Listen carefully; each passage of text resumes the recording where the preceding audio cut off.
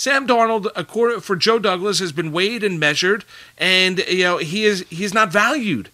All the actions lead you to believe that. Everything the Jets have done as an organization have shown you that. That's it. I don't need to hear the verbiage from Douglas. I don't need to hear what he told his parents. I don't need to hear from Adam Gase. I don't need to hear from Dowell Loggins.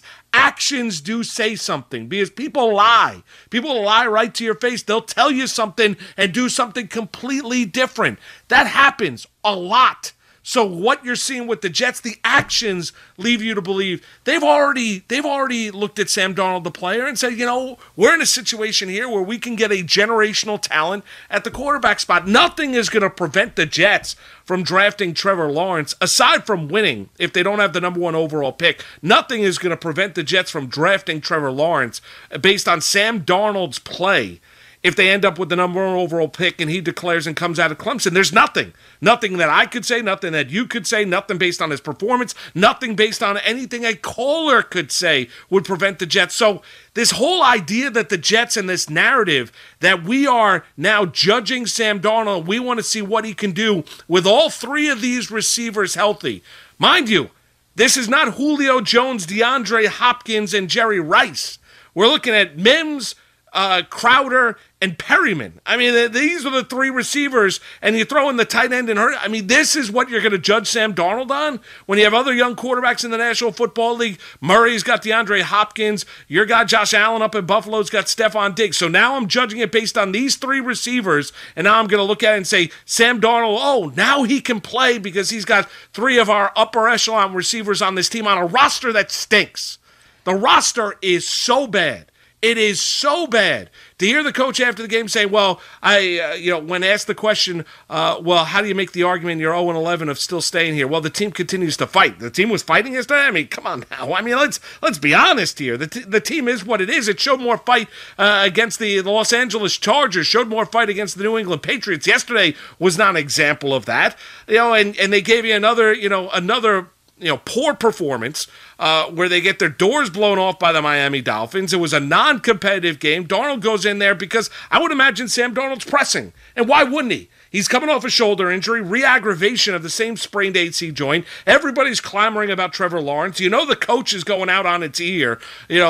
Soon as this season is over, you have the owners declaring that the head coach after week 1's dismal performance against Buffalo, that he's some offensive genius and guru. So Sam Darnold's a smart guy. He reads the tea leaves. He knows the writing on the wall. He knows his days are not here. So he's trying to press a little bit. And when Sam Darnold is pressing, he's gonna turn the football over. You can even make the argument when Sam Darnold is not pressing, he's turning the football over. But everything this organization has done has led you to believe that they don't believe in the quarterback, which is fine because the quarterback has also not done his job and has not grown and gotten better at that position. Now, I don't think he's been particularly well coached, and there's no support around him. So it's kind of like, what comes first, right? Well, where's the issue here? There's all kinds of issues with the Jets. They are so poorly coached. Nobody gets better when you look at this Jet team. Nobody. I mean, honestly, Quinnen Williams, we're going to look at that. Greg Williams at least had the defense playing well a year ago. They paired off talent left and right, and then you get these asinine explanations after the game of how they go about their business, and I can't listen. My message to this, I said it to Darnold 3 weeks ago, 2 weeks ago, last week, protect yourself. Protect yourself. Because the Jets are not looking out for you. You don't need to show how tough you are. And the idea now that the Jets are still grading out Sam Darnold in his 33rd start as an NFL quarterback is moronic.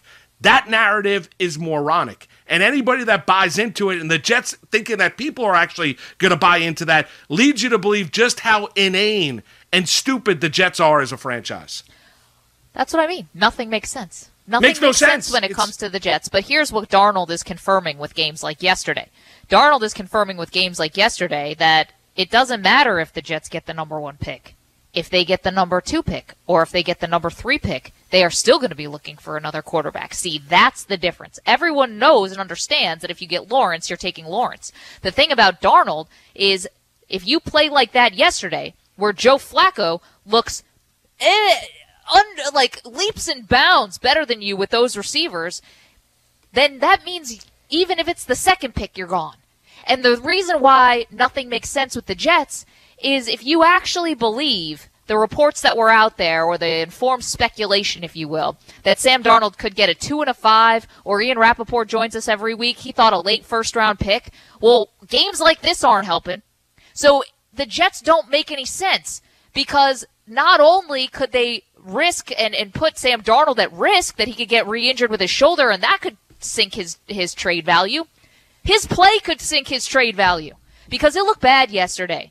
And there's only so much that you can, yes, blame on the roster for sure. I thought it was crazy. You got starters out on the offensive line. And Sam Darnold, what do you ask him to do? But you said, and put it out there, wait till he gets these 3 receivers. Wait till he gets these 3 receivers. God. And it was abysmal.